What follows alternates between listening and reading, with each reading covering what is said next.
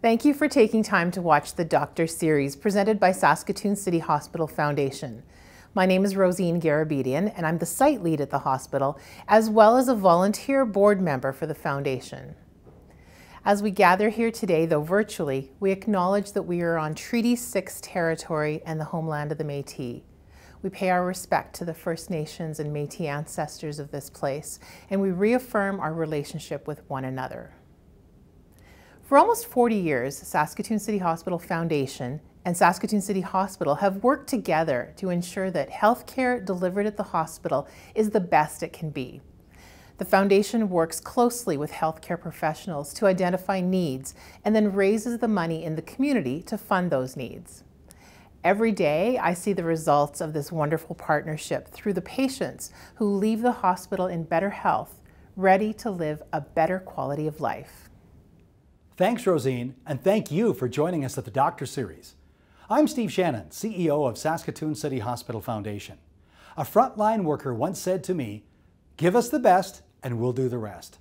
That statement is the spirit and heart behind Equipped for Excellence. I'm excited now to announce the official launch of this $15 million campaign to ensure that those brave frontline workers have the best. The rest that they do is what they love so much, providing the best care possible for the best possible patient outcomes. Through this presentation, the Virtual Doctor Series, we want to give you a glimpse of what happens behind the scenes at the hospital. You'll hear from the frontline workers, you'll learn about their departments, and you'll see up close as a patient would, what happens in parts of the patient journey, from diagnosis in locations such as endoscopy and medical imaging, to treatment in the operating room and the eye care center, and finally to recovery in our surgery services department. You'll also hear how important equipment is as part of this journey, how it affects staff confidence in their ability to do the job, and most important, how it improves the care that patients deserve and receive. I hope you'll find the following information as fascinating as we do.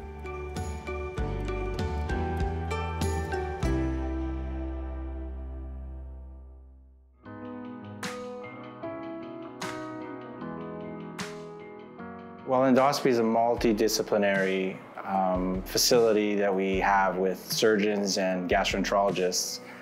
We work dealing with gastrointestinal care. We manage a lot of different diseases, and endoscopy is a large part of that practice. You want to be up to date with the newest equipment. It's also important because it can deteriorate over time, the equipment, and it needs to be updated fairly regularly to be on par with the rest of Canada. We want to provide the best care to patients that is available, and that requires new technology. The foundation has really helped a lot. Since I've been here for the last 8 years, we've seen dramatic changes in what we're able to do here and how we're able to help patients. It's quite phenomenal, actually. If you think back over the years, the important role that the foundation's played in us bringing different equipment here. The list is quite long, but it's really made an impact for a lot of patients' lives. Right now, it is quite cumbersome to use the current equipment. This will allow more streamlined reporting, allow us to, as physicians, to report a lot easier on patients. You get more robust data collected. It does prompt you to provide the data in a much more efficient manner for patients. We've met a lot of the donors over the years through the foundation and had really good dialogue with them. They've been very important to helping the health region and providing that care that patients need, and I don't think we'd be able to do it without their wonderful support.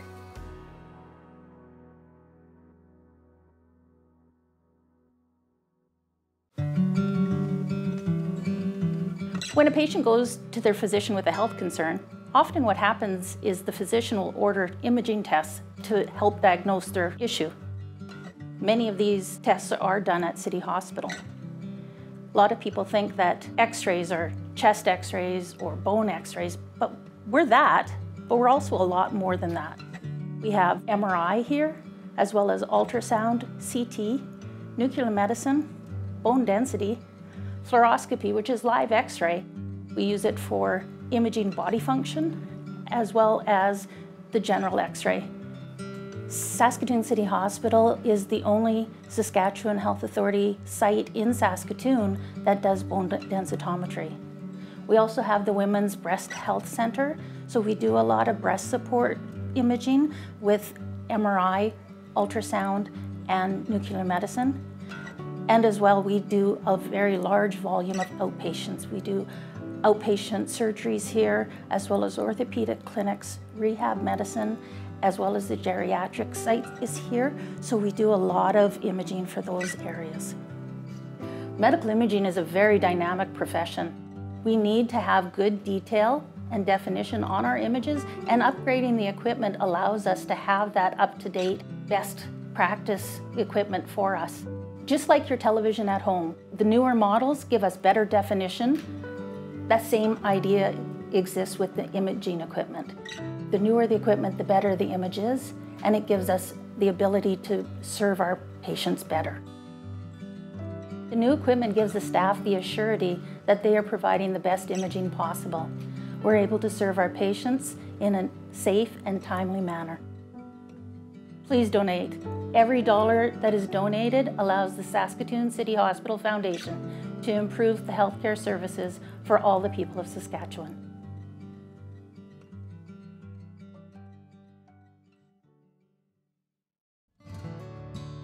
The Eye Care Centre at City Hospital is a unique centre, delivering ophthalmology care across a wide range of subspecialties of ophthalmology. We do acute emergency care here. We have a glaucoma clinic that lives within the eye centre, and we have pediatrics that practice solely out of the Eye Care Centre. We are one of 3 orthoptist schools in the country, and that is housed out of the eye centre.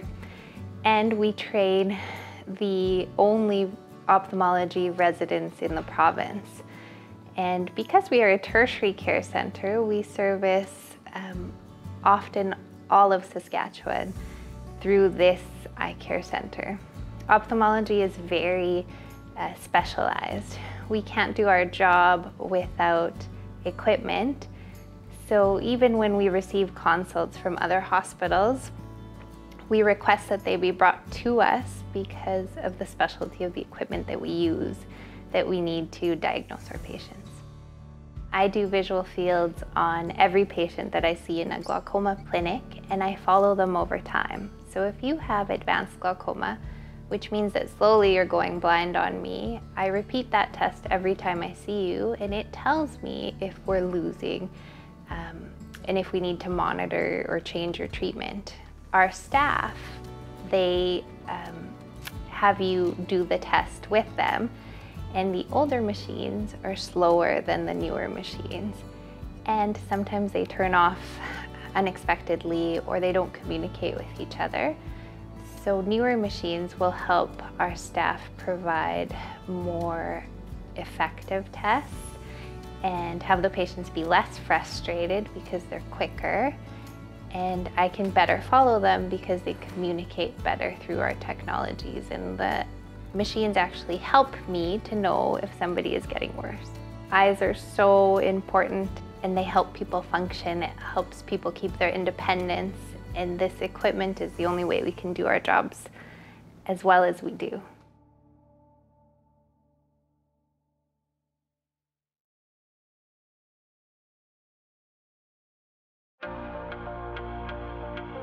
There usually is probably between 5 and 10 people besides the patient on the day of surgery that look after all the patient's needs. When you think about it, patient is at their most vulnerable when they come here. We only meet them for a few minutes prior to and a few minutes once they walk in, after which they're anesthetized either under general anesthetic or regional or local.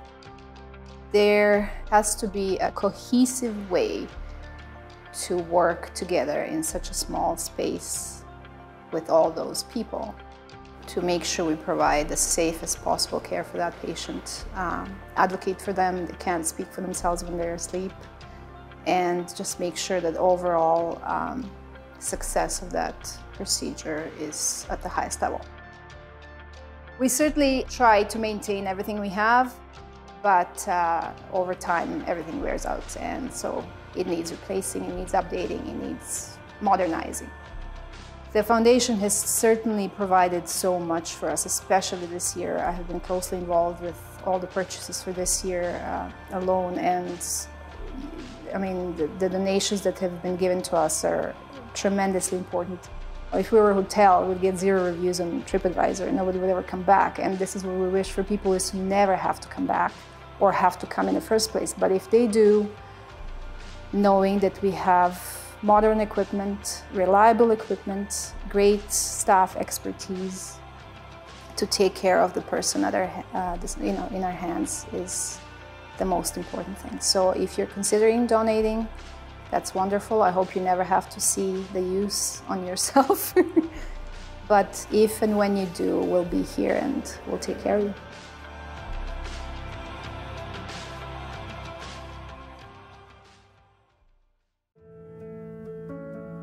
Patients come in for all types of surgeries. We have a combination of over 100 different types of surgeries that we perform here. I manage surgical services, which is a combination of 4 units, 4300, 3600, PAC, and recovery. And we work together in order to ensure that people have a safe surgical journey. For a typical patient that we would see come through any of our units would be anybody over usually the age of 12 until anyone in their senior years.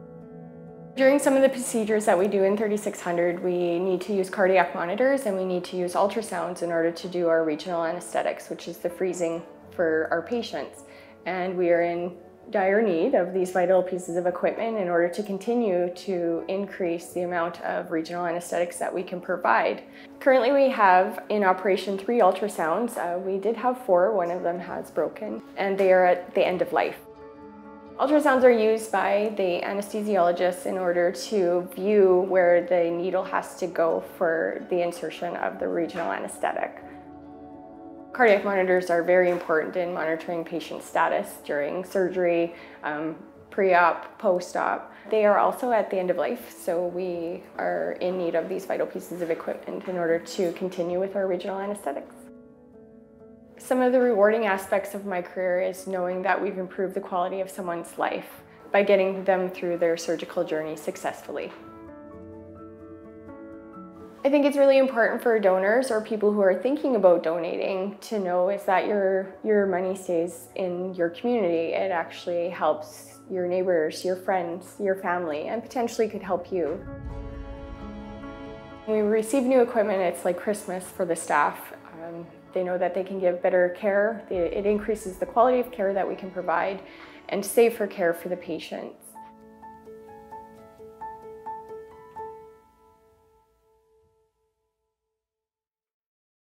Well, I certainly hope you enjoyed that. I should say that with usually 200,000 procedures performed, this is only a small fraction of what actually happens at Saskatoon City Hospital almost every working day of the year.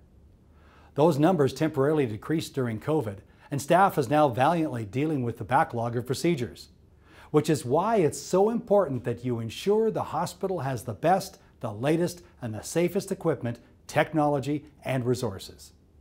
You can do that right now by making a donation at schfgo.com. That's schfgo.com. You can also donate by calling 306-655-8489. Or you can stop by and see us at the hospital. We're located right beside the main entrance of Saskatoon City Hospital. Thank you for joining us. And once again, you can donate at schfgo.com.